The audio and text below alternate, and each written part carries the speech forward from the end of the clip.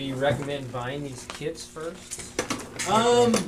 Yeah, I mean the kits are really good because they'll get you introduced to it, and then you can see which parts of it that you like and everything like that.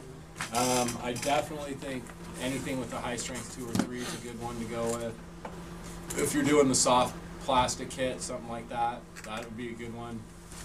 Soft plastics are a great way to get into it because it is one of the easiest ones to make. You don't have some of the issues that come up with making hard plastics like I had on this one here where I didn't quite get, the top didn't fill up all the way on there. I ran out of plastic, and so that was my fault. I just didn't put enough in there. But these things work really, really well. But the kits are a pretty good way to get going on it. So this pink stuff, what casting material? This is the high strength 3.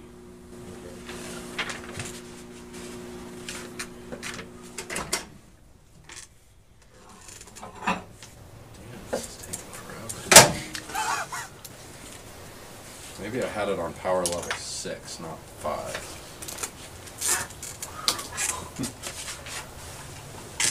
This is why you want to stir it a couple times in between. Make sure it's going through all 3 of those stages. This is only going to need about another half a minute, I think. The mold putty though, that was a pretty good one, huh? The mold Like putty's make really some good stuff. for lead, for doing something real fast. I don't know if I necessarily want to use it for, I guess you could use it for the soft plastics. I mean, I just think you can get more detail. It's going to really work itself around the tail. This stuff takes about 24 hours to cure. This stuff, if you start pushing on the rubber, you're going to deform the rubber. That stuff you just pour around the rubber. Yeah, you just pour it, let it sit, and you don't touch it. You don't want to mess with it for 24 hours. This let stuff's it probably do its good thing. for the leads because it's solid or something you're pressing against.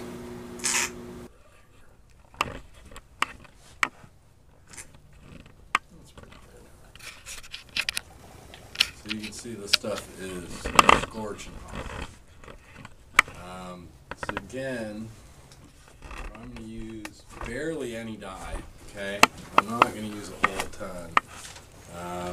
The white I'll probably use quite a bit of.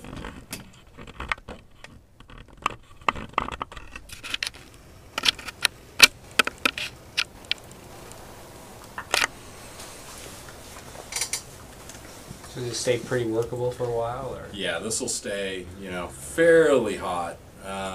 You do want to work quickly, but you'll kind of gauge what you need fairly fast. Like the learning curve's pretty quick, like I could tell right there, like I didn't really have enough white in there, so I'm gonna put a little more in. I always make a habit of putting the tops right away back on the dye because that stuff you don't want to spill.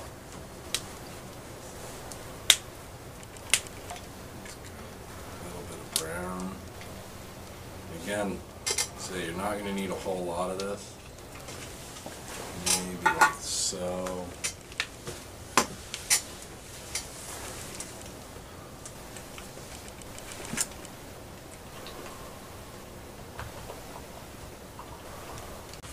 Okay, so with this, you can also add salt.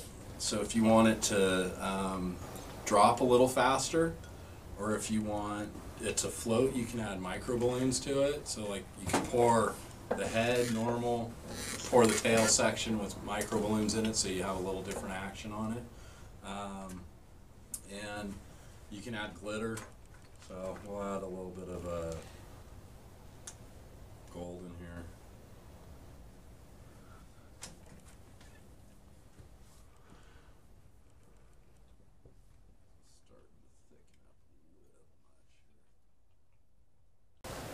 But I'm just going to pour it real evenly. If I pour a little bit over the top, that's fine.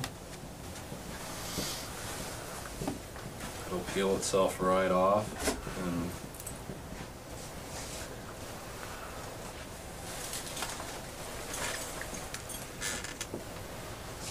so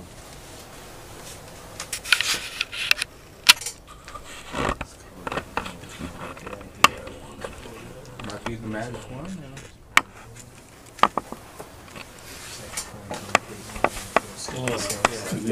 It's an inch too long.